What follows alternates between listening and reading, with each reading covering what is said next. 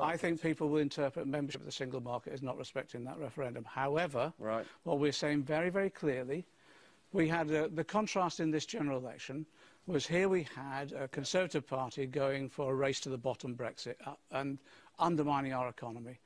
We were always said it would be a jobs-first Brexit for us. No, I understand that, but it is clear, I think, that you are absolutely saying that Labour remains wedded to the idea of leaving the single market. It's access to the single market on a tariff-free basis. I understand that.